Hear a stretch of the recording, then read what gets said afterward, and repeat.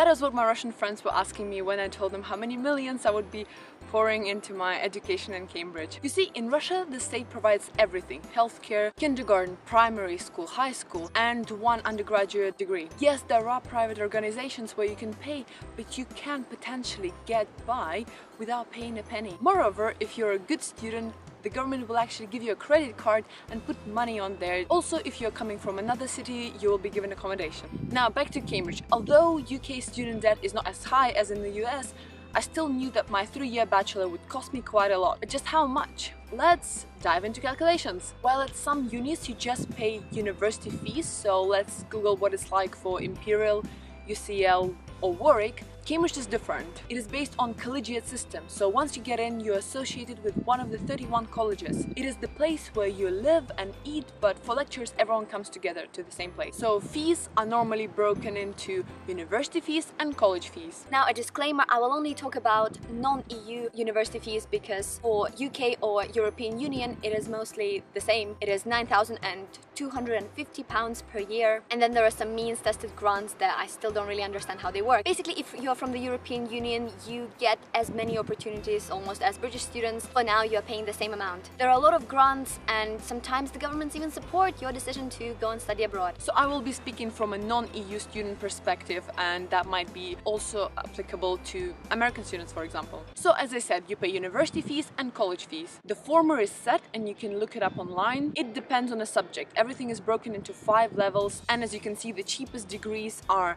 languages, philosophy, theology and history. That makes sense, they require very little equipment. And the most expensive is medicine. That is pretty sad because their undergrad is 6 years, so overall they pay a fortune. Computer science, as you can see, is also quite high up. It's level 4. When I got into Cambridge in October 2015, this number was just 23,000. The university then gives you a promise it will not increase the fees by more than 5% a year. So what they do is they increase it by 4.999%. So in 2016 I paid around 24,000. In 2017 I will pay around 25,000. Someone starting the same course as me in 2018 will pay 29,000. So that was university fees.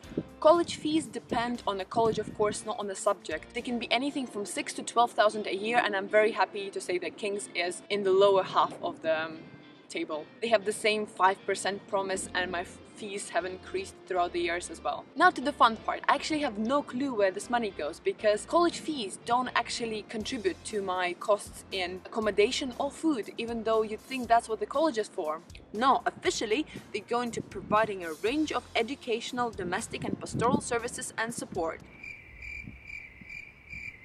University fees and college fees together make up tuition fees that you absolutely have to pay. Before you start your course, the university asks you to provide financial guarantee. This means that before you even start your course, in your bank account you should have enough money for the next 3 years of your education. But not only do they want this number 3 times, they also have what they call living expenses. They estimate it at around 10,000 a year, and of course this number grows with 5% increase every year as well. Overall, they kind of want to see this number.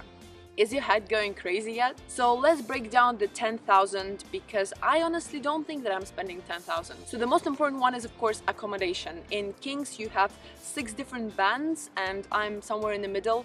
So that is approximately 3,700 a year. You of course can have different contracts, long or short. If it's long, you can leave your stuff and stay in your room over vacation.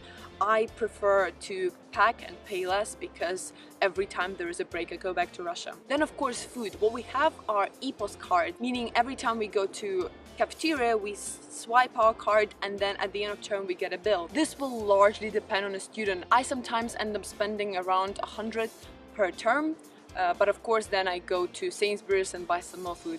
So let's say it's around 1,000 per year. For me as an international, of course, a huge amount of money goes into flights and buses and various transportation costs. So we have 3 terms, that's around 6 flights. I would estimate it at around 900 a year. Bike is a necessity, as I think, in Cambridge for me. It's a one-off purchase, so that's good, and I bought it for £45. You don't need to buy books.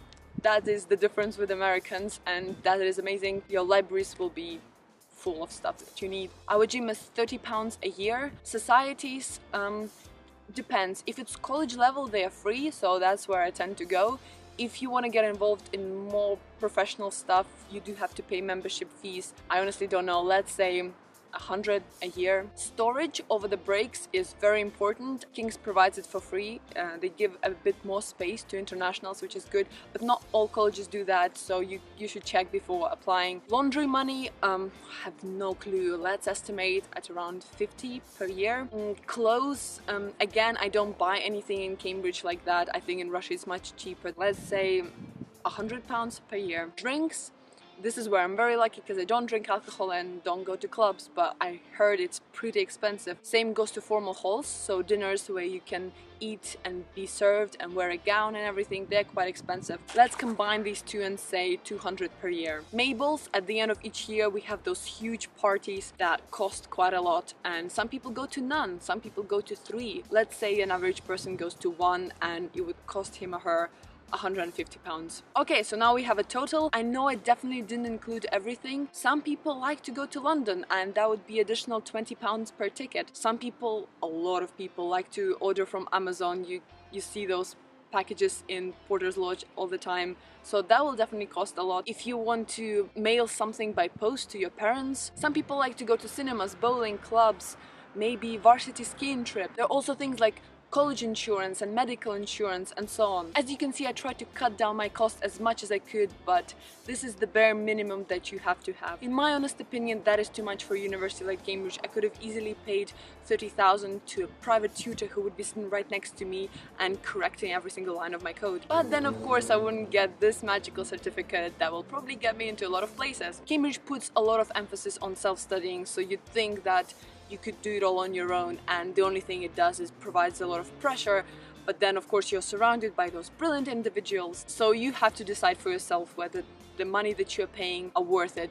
I think Cambridge reputation is what allows it to increase fees like that. Okay, I hope this video has been educational for you guys. I'd be curious to know how fees are working out for you if you're in university right now. Look at that cloud! Now, a disclaimer, Hello. German children. They're so cute. Ja, ich will mich auch draufsetzen, klappt aber nicht.